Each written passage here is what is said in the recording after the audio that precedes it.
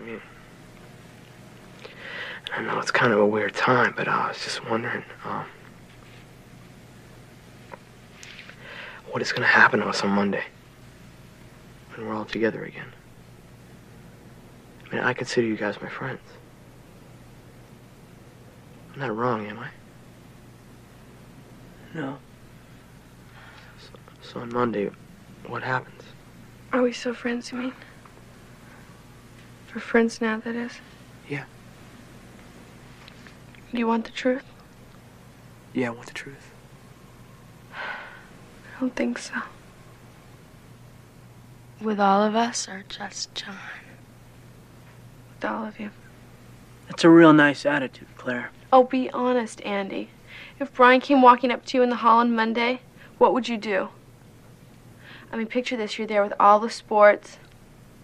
I know exactly what you'd do. You'd say hi to him, and when he left, you'd cut him all up so your friends wouldn't think that you really liked him. No way. Okay.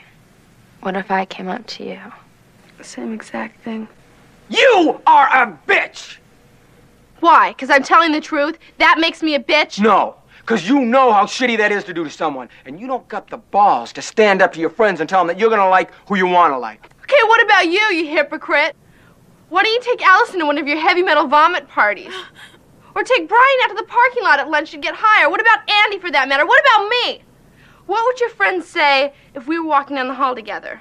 They'd laugh their asses off, and you'd probably tell them that you were doing it with me so they'd forgive you for being seen with me. Don't you ever talk about my friends. You don't know any of my friends, you don't look at any of my friends, and you certainly wouldn't condescend to speak to any of my friends. So you just stick to the things that you know. Shopping, nail polish, your father's BMW, and your poor, rich, drunk mother in the Caribbean. Shut up! And as far as being concerned about what's going to happen when you and I walk down the hallways of school, you can forget it, because it's never going to happen.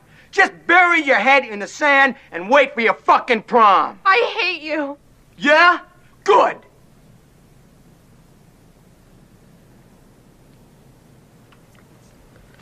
Okay, then I assume Alice and I are better people than you guys, huh? Us weirdos.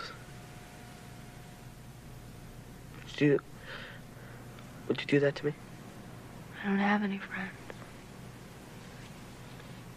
Well, if you did. No. I don't think the kind of friends I'd have would mind. I just want to tell each of you that I wouldn't do that. I wouldn't, and I will not. Because I think that's real shitty. Your friends wouldn't mind because they look up to us. You're so conceited, Glenn. You're so conceited. You're so, like, full of yourself. Why are you like that? I'm not saying that to be conceited. I hate it. I hate having to go along with everything my friends say. Then why do you do it? No, I don't... You don't understand. You're not friends with the same kind of people that Annie and I are friends with. You know, you just don't understand the pressure that they can put on you.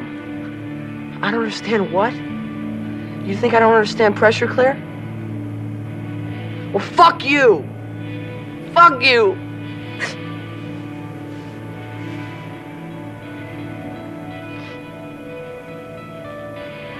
You know why I'm here today? Do you? I'm here because Mr. Ryan found a gun in the locker. Why'd you have a gun in your locker? I tried. Didn't pull the fucking trunk on. The light's supposed to go on. It didn't go on, you know?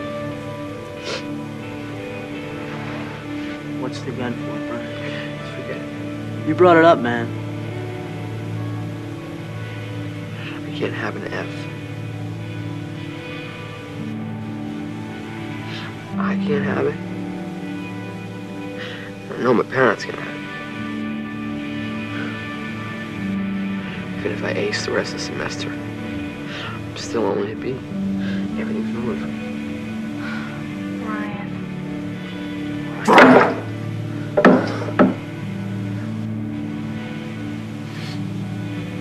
Options, you know? No, killing yourself is not an option. Well, I didn't do it, did I? No, I don't think so. It was a handgun. That was a flare. Went off in my locker. It's not funny.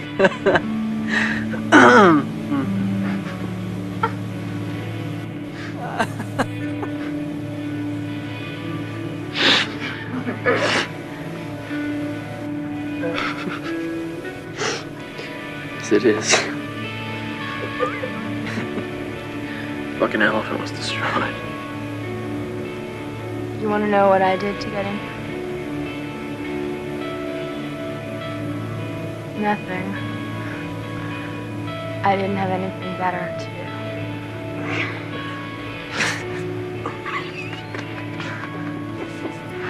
You're laughing at me. No! Yeah, you are.